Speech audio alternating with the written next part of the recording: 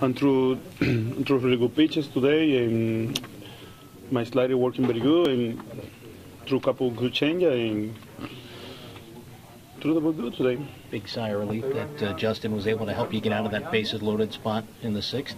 Yeah. I want to finish my sixth inning, so the Wilson is doing a really good job, and I'm happy with that, so everything is good. Were you trying not to think too much about the magnitude of the game, how big the game was, and just pitch your game? Yeah, I know. I'm trying to go out there and doing the best that I can and pitch my game, You mentioned your... What difference does it make to have that 3-run lead in the first inning? Well, it's like, feel pretty good, so we started the game and I had 3-room support, so it feel pretty good.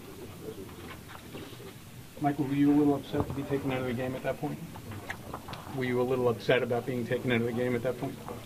I'm always a little sad because I love pitching and like when you stay in the mound, you never gonna go out to the mound, So you wanna pitch, and so I love pitching and a little sad, but so this is the game, and Joe had the control for every situation they have, and I'm fine.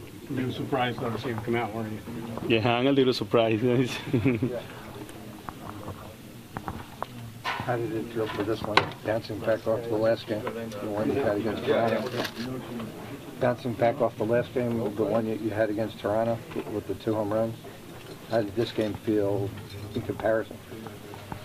Well, I feel pretty good. I'm winning the game, but my last start I threw the ball really good, and I got a decision, but my last started, so I threw the ball really good too.